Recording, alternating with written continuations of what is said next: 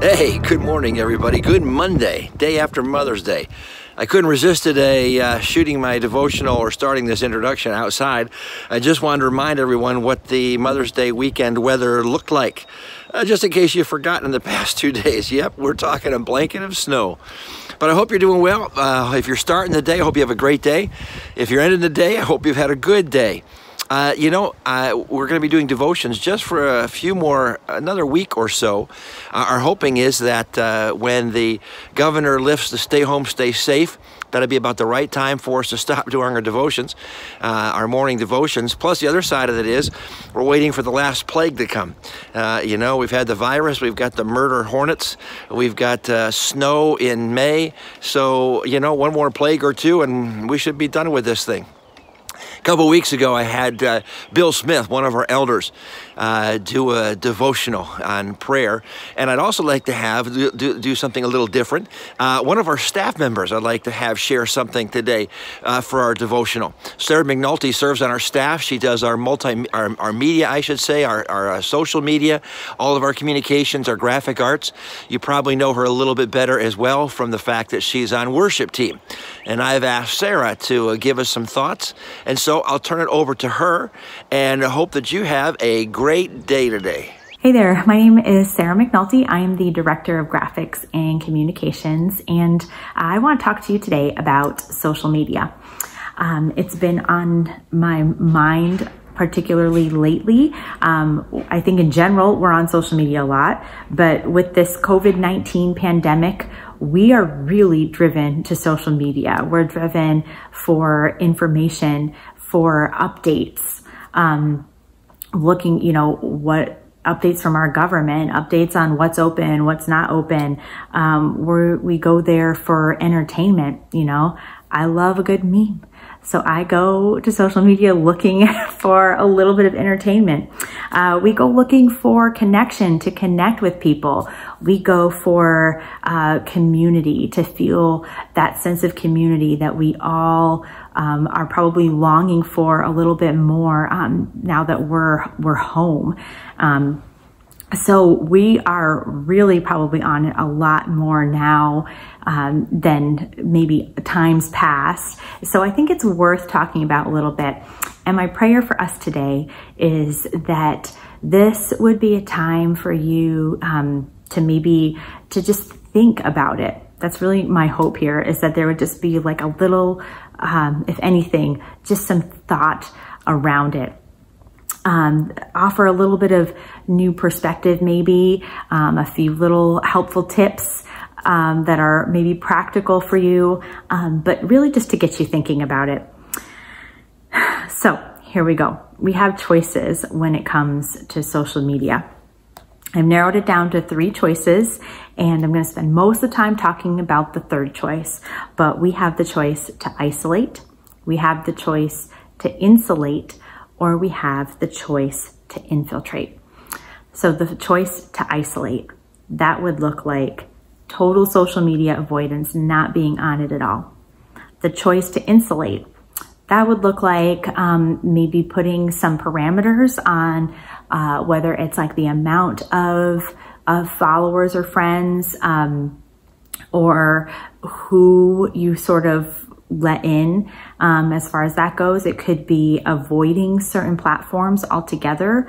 That would be like the choice to insulate.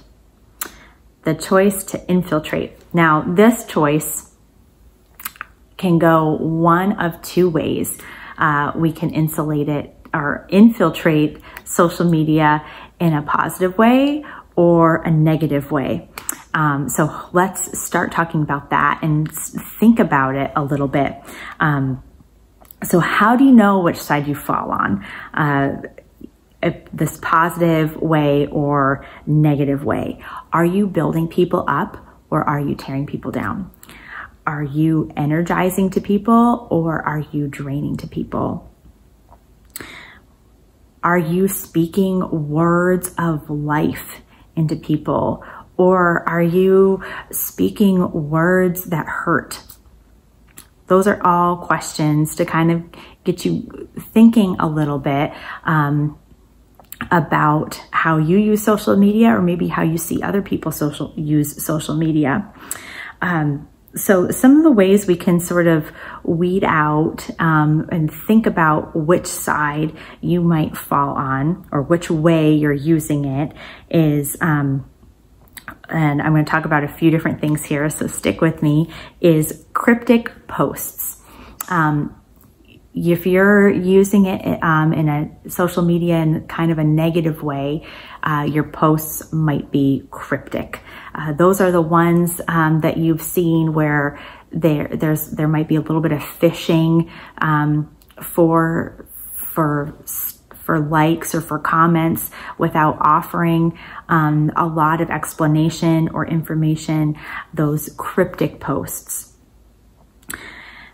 Oversharing posts, oversharing, those things that kind of make you go like that emoji face a little bit, that kind of like a little bit of cringeworthy things that, you just can't help but wonder when I see those, like, is this something that, that is helpful being out there?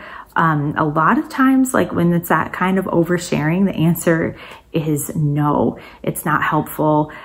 So I would say if you're not addressing things in your, I'll say, real life, but you're only putting it out in your social media life, that is unhealthy.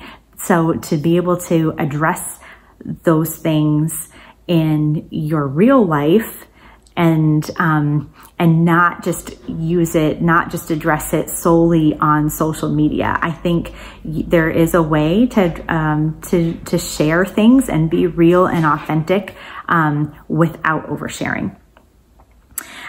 Thinking about your audience, your sphere of reach, of influence, your sphere of connection and relationships. The great thing about social media is that we can connect with people so much broader than where our physical location is. Like, I'm physically here in Jericho, Vermont, but because through social media, I have the opportunity to connect with people throughout the world, which is really pretty incredible if you think about it, that we're not limited to just where we are physically. But along with that is people from all different walks of life, all different backgrounds, and experiences and thoughts and hurts. There are all kinds of things with people. And so being able to really kind of think about, what am I putting out on social media, and who is going to see it, who's going to read it, and what kind of effect is that going to have? So thinking about, like, if what you're sharing or posting is offensive, if it's super polarizing to a group of people, to be able to kind of think twice about that before hitting that send or share or publish or, whatever the word is, depending on the platform, to be thinking about that, to be thinking about who's going to see this if I share it, if I post it. And how is that going to affect them and their spiritual life? Not knowing where people might be at, to be able to think about that. One of the things I pray for in my personal, prayer life is that I would not be a hindrance to somebody knowing Christ, or for somebody to receive Jesus' love, that I would not be a hindrance. So asking yourself, are you a hindrance? Is what you're sharing, what you're posting, how you're using social media, is it a hindrance, or are you a conduit? Are you a catalyst for somebody to know and experience Christ's love for them? Those two sides of the spectrum there, and being able to think about that a little bit. Another thing with social media is it does tend to be kind of ripe ground for I'll say, hostile engagements, where somebody maybe posts something or comments on something, and then we sort of feel this need to like respond right away or in a certain way. So before maybe responding in that way, taking a step back and thinking, like, are these words of life? Are these life-giving words? Are they encouraging? Are they energizing? Or is this going to hurt somebody? Is this going to engage in a way that isn't helpful, that isn't going to advance God's kingdom? I really feel like, you know, if we claim to know Jesus as our Savior, if we acknowledge Him in that way in our lives, that we should be thinking about those things, about our words and how we're engaging in that way, and that our words would be those life-giving, energizing words. That idea of being transparent and authentic and real in how we communicate on social media. Because the bottom line is that your heart spirit is reflected in your social media. Just like anything else, right? And how you live your life, the words you say, the actions that you have, the things you do, your heart spirit, the condition of your heart is reflected in those things, and it's reflected in your social media. So being able to sort of take an inventory of your heart and thinking like, you know, maybe my heart is hurting. Maybe my heart needs a little attention right now. And so to be able to sort of step back from how you're engaging in social media and spending some time in God's word and in prayer and in your own personal relationship with Jesus, before really engaging in social media in that way. The other side of social media too is that it can have the potential to, I think, weigh us down and be draining. I know it can be for me if I go on there without boundaries, without a lot of thought. So one of the things that I like to do is, you know, I often will access social media on my phone. So one of the things I like to do is before accessing, going to one of my social media apps, I go to my Bible app first, and I go there and I read a devotional. I read a couple Bible verses or something, and then I go to my Bible app before I go to my social media app, and putting some boundaries on the amount of time that you're there, because I think we do need to protect ourselves and guard our hearts a little bit, because it can be draining for us. So being able to utilize some strategies to protect yourself when you're engaging there. Before we sign off here, I have a couple Bible verses that I thought tied in really nicely to some of these things that we've been talking about today. So I want to leave you with those.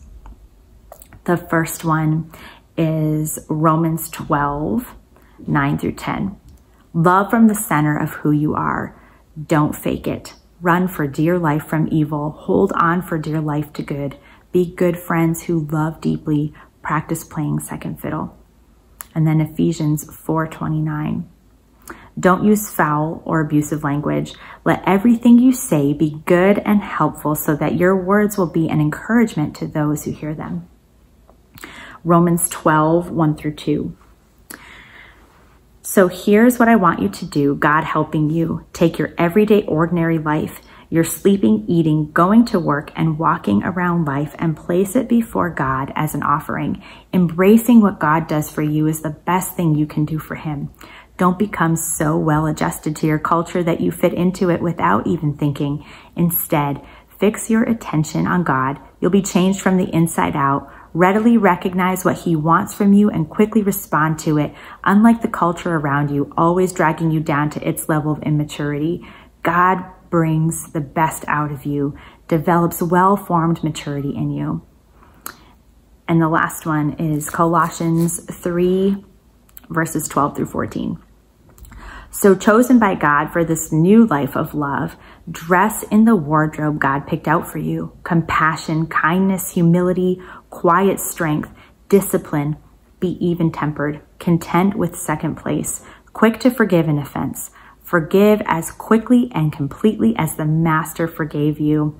And regardless of what else you put on, wear love. It's your basic all-purpose garment. Never be without it. Let me close with a word of prayer. Father, we just come before you today and we offer up our social media. We offer up our lives as a living sacrifice to you, as a worship to you, God. Lord, we just ask today that everything we do, everything we say would bring glory and honor to you, that we would be mindful in the words we speak, in the way we use social media, Lord. We ask that you would give us wisdom and discernment around it, that we would be able to see it as an opportunity to advance your kingdom, Lord, and that you would be magnified through it, through how we use it. Lord, thank you for the people you have placed in our lives. And I ask, Jesus, that our actions, my actions, would not be a hindrance to somebody knowing you and knowing your love for them, Lord, but use me as a catalyst. Use us as conduits, God. I pray these things in your precious and powerful name, Lord Jesus. Amen. So I hope today that you wear love and that you would feel blessed. Take care.